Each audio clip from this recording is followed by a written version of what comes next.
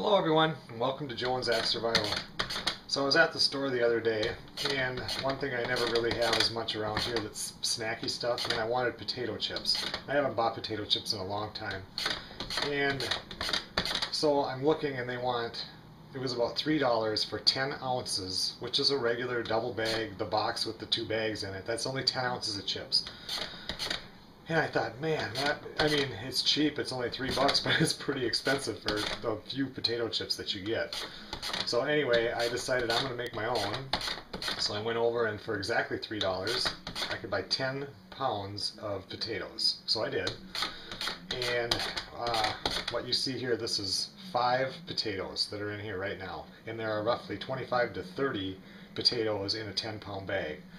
I then went and bought a 1.5 quart thing of vegetable oil, which I can use to do this, and then put it back into after it cools, put it back into that container and use it over and over and over again.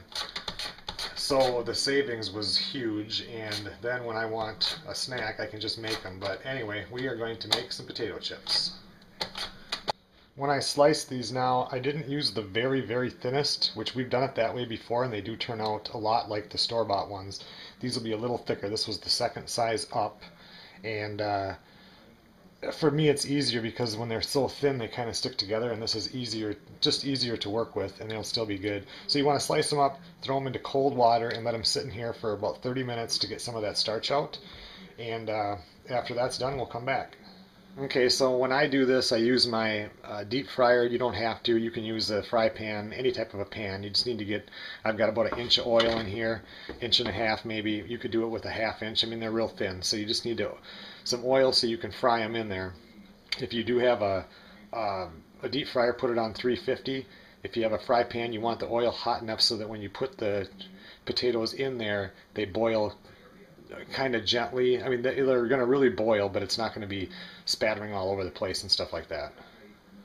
Okay, now that these have soaked for a ½ hour, what I'm going to do is I'm going to drain the water, I'm going to rinse them once, and then we're going to take them and lay them individually on paper towels so that they can dry. Okay, so all I did is, like I said, I just dumped the water out and ran just a quick rinse over them. All we're doing is getting rid of the starch that came out, and we just want to get these, partially dry so we don't have them bubbling up real bad when we throw them into the deep fryer. And it helps them, they just seem to be crisper when you dry them a little bit. Now some people that do this a lot have drying racks that they throw these on, so you're not wasting paper towels. I waste a lot of paper towels. For those of you that watch the channel, you guys have seen a lot of the tent videos, and I know that I've said this many times, but when I go up there and do any type of seems like a couple times a year I'll get up there for 2 weeks, up to a month at a time sometimes, and the thing that you miss, I mean, it's so easy to have stuff for your meals every day, but the thing that you just don't understand is the snacks. And maybe a person wouldn't even snack if you had them there, but when you don't have them, you wish you did.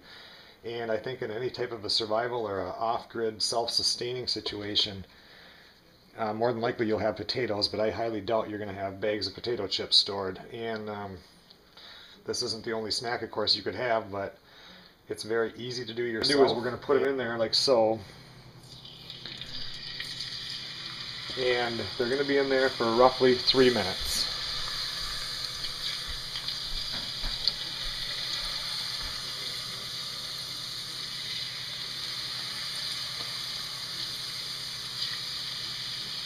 Usually if you can get them in there without hitting another one, they won't stick together.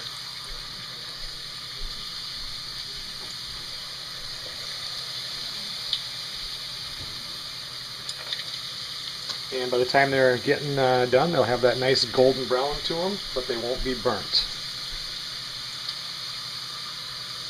Another way to kind of tell that they're done, like you see this one, it's no longer sizzling anymore. That one is done. Okay, once they're done, take them out and throw them on the paper towels. As soon as you get them out, go ahead and salt them. You can use any kind of seasoning you want. I'm going to salt some of these. Some people put pepper on them. Whatever you want. You know what you buy in the store. There are so many different flavors. So just play around with it. Keep in mind now I said 3 minutes, but it all depends on how thin your chips are. So just watch them. When they stop bubbling, you just watch for that color to turn brown, and it's time to pull them off. You know what a potato chip looks like. As soon as it looks like a potato chip, pull it out. The fun thing about this is as soon as they're done, they cool really fast, so you can go ahead and eat them. Give them a try. Oh, they are so delicious. They are just like the store-bought ones. Taste even better, I think. Well, I got a lot more of these to do, so I'm going to continue on.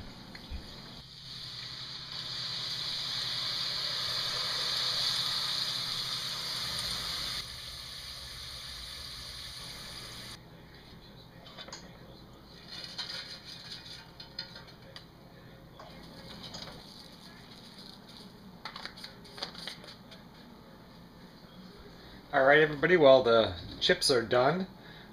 Time-wise, that took a long time to do. I was at this for 2.5 hours, but then I had a small, if I would have done it in a fry pan where I had a bigger area, it would have been quicker, and I wanted to be perfect and just get them done right. So, but I ended up with this many just regular salt potato chips.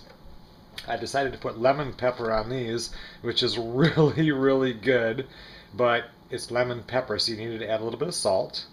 And these were a spicy chicken wings, spicy hot. And I'm not much for real spicy food, but it wasn't that bad. But then again, it didn't. I had to add some salt to that. But they were really, really good. So, like I mean, yeah, you can go out and buy a $3 thing of chips, but especially this time of year when it's the sun sets at like 4:30 in the afternoon here. I'm the type of person that's busy all the time, and I just don't sit down. So when it gets dark, there's nothing to do outside. So this is a good thing to do, and I had a really fun time. So anyway, that's how you make your own potato chips. Spice them up any way you like. Give it a try. Thanks a lot for watching the Joe and Zach Survival Channel.